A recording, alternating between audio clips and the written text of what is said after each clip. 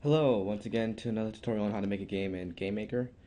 And in the last tutorial we went over um, beginning on how to write or draw surfaces, and we're going to continue this tutorial by finishing off our bullet class and adding some other events in there and just finishing it up. So first thing I'm going to do is add a collision event with the wall, and I'm just going to put a simple bounce block here against solid objects. It doesn't have to be precisely.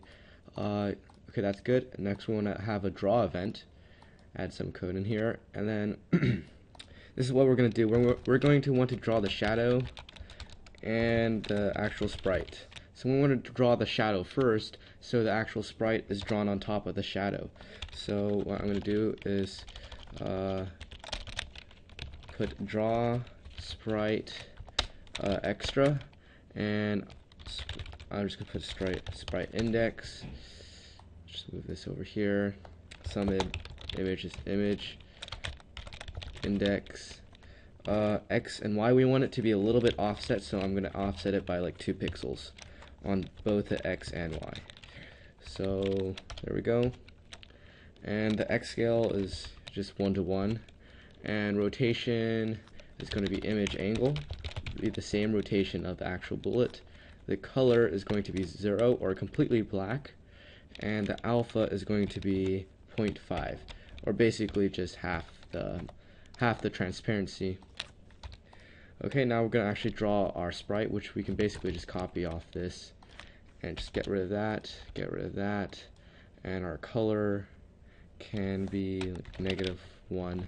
I think that's it. And image alpha, at default that's 1, so it should show up like that, and I think we're good to go on that.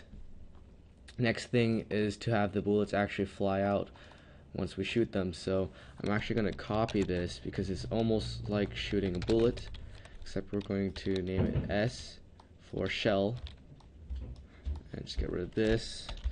We don't need, actually, do we need that? I think we do. Just give me a sec. Yeah, I think, yeah, we do need that. And I don't think we need this, do we? Because we set it in the bullet. We set it in the bullet, right? Yeah, so we already set the bullet speed over there.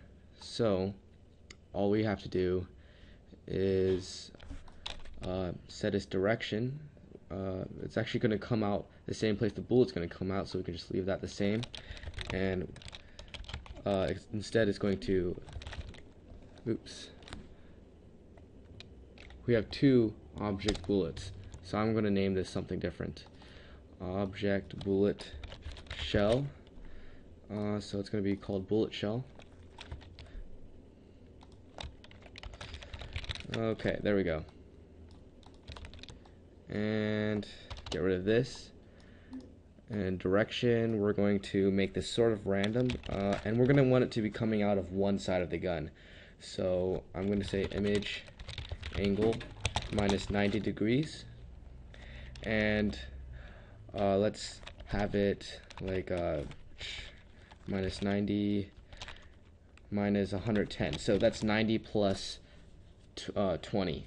And the reason I'm doing this is I'm going to add a random amount, and it's going to be 40. So it's going to randomize in 40 degrees between between 100 negative 110 degrees and negative 70 degrees, I believe.